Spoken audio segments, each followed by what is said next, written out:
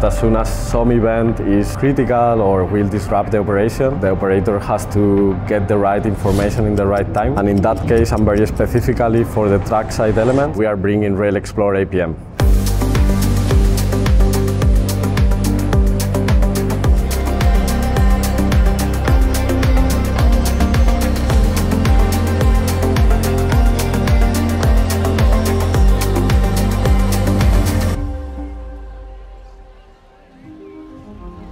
So right now we are in our facilities of Siemens. In this test track we have most of our trackside components and elements for our signaling infrastructure.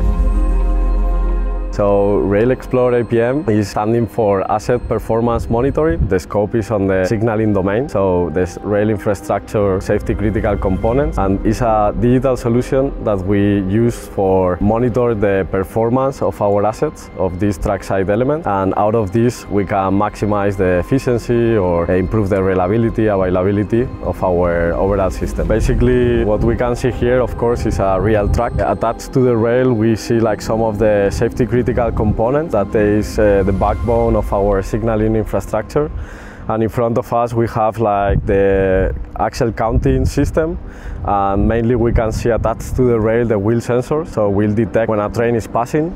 So it's really important to send these signals, let's say, to the interlocking that will be the brain of our system, and then the operator can also open routes according to the status of these sections where the trains could be standing or not.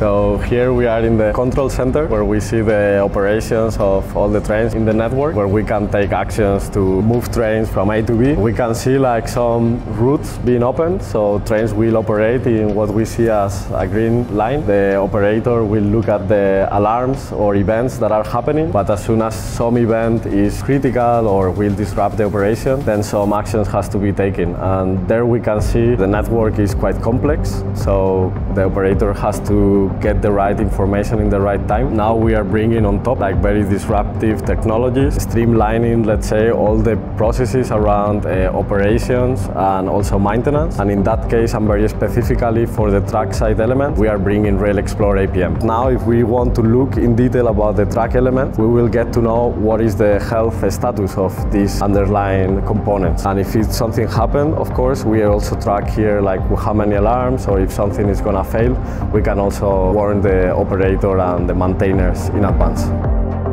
Why the customer should invest in APM? It will be also to reduce, of course, the time to resolve incidents, so incidents resolution. Also, it's a tool that will help them to have a decision support method. Right now in the rail industry, a lot of knowledge will be lost due to the retirement process and so on. Therefore, squeezing knowledge in this type of digital applications will help the next generation and our industry to remain competitive and as efficient as possible. Also, they will find like a lot of details and knowledge that we are squeezing on these type of solutions.